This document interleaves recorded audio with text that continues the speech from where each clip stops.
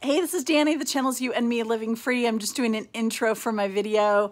I actually shot it over a week ago, but you can see I'm not in my van right now. I'm on a great big comfy couch, but that story comes later. Right now, I want to tell you about Salida, Colorado. We'll do a little pit stop there so I can show you where to go for Wi-Fi and that kind of thing, where to stay overnight and that kind of thing if you want to know. And then I'm going to really do a little pitch on Salida because I fell in love with this little town. You can do more than pit stop there. You can stop and stay a while and have a great time like I did. Okay, this just gives you a general idea where it is. Denver is at the top right-hand quadrant of the screen, and then Colorado Springs is about 2 hours south of Denver, and then a couple hours southwest of there is Salida. Right in between Colorado Springs and Salida is the Royal Gorge, if you take that southern route that the video or that the picture was showing, so definitely do that. The whole drive is beautiful. You're driving through the mountains like this, so you're not driving where my fear of heights did not come into play because we were really driving kind of in the river valley almost the whole time, which was delightful. This small town is packed with so much charm. It is touristy, and there are a lot of tourists that come through, but the small town charm is also intact. And that really separates it from some of these other places that I have been, that I haven't been so wild about, like maybe Moab or maybe Jackson Hole, things like that, because this still has a small town feel and charm to it. And it maintains that even though it's touristy. This is a picture from inside the Salida Pharmacy and Fountain, and you must go in here if you're at all into fountain drinks or like the cream soda, the actual real old versions plus ice cream. Anyway, if you like any kind of dessert, just go in there. In addition to the kind of small touristy downtown area, this is just out on the main kind of state highway that runs all over everything. It connects everything. So if you're in here for a pit stop, this highway connects Walmart and your laundromat, and the library is only a few blocks off, and McDonald's, and everything that you need is right off this highway. And I did this whole 360 around Walmart just to show you that yes, you're in an ugly parking lot, but you have mountains literally at every view.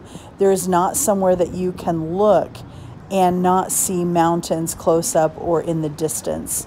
And this town, delightful is what comes to mind, but this town was just awesome. So everything was so conveniently located. Look at their library. This place is not only beautiful, but again, it has that charm and that kind of small town feel. You walk in, there's all this woodwork and everything. And this is the area where I would sit and plug in my computer and everything. There are actually lounge chairs there in the back. I would sit in a lounge chair and do my work. You can easily pass hours in this beautiful little library, and I did. But I'll tell you what I didn't do in the library. I didn't upload videos or download things to my Kindle to watch later. And here's why. The internet speed at the library is slow, slow, slow. It's just fine for streaming. It's just fine for doing my work and things I needed to do. But when it was time to upload a video or download anything, I went to McDonald's. And this was the view from McDonald's, which isn't bad, you got to admit. So McDonald's is the fastest internet in town. There is no Starbucks here. So you want to upload and download, you go to McDonald's. While I was at McDonald's, I made friends with these wonderful regulars who were there every day, older retired folks that would keep me entertained and talk to me and were so friendly, but it just is part of this whole town's small town charm and appeal. Okay, I'm going to let some pictures and video run while I just tell you. So, pit stopping in Salida is a wonderful idea. Number one, the gas is just the same price as it was in Colorado Springs. It wasn't marked up at all because you're out in the country. So gas is good. The car wash was decent. The laundry was good, except here's the thing with the laundromat that you need to know. Go in the morning because there is no air conditioning at the laundromat. There's no air conditioning at the laundromat. It was clean, it was efficient, but there's no air conditioning, so go early to the laundromat. The Walmart there was perfectly wonderful. I got all my food and everything cheap, which I love to do. And then for internet, again, go to McDonald's instead of the library, and you will be fine. Only the library is so great for ambiance because, you know, McDonald's gets loud and obnoxious and annoying. So these were pictures from the river. So downtown in Salida, there is a river that goes through. I think it's the Arkansas River. And there was so much fun right around here. There's a great big park here.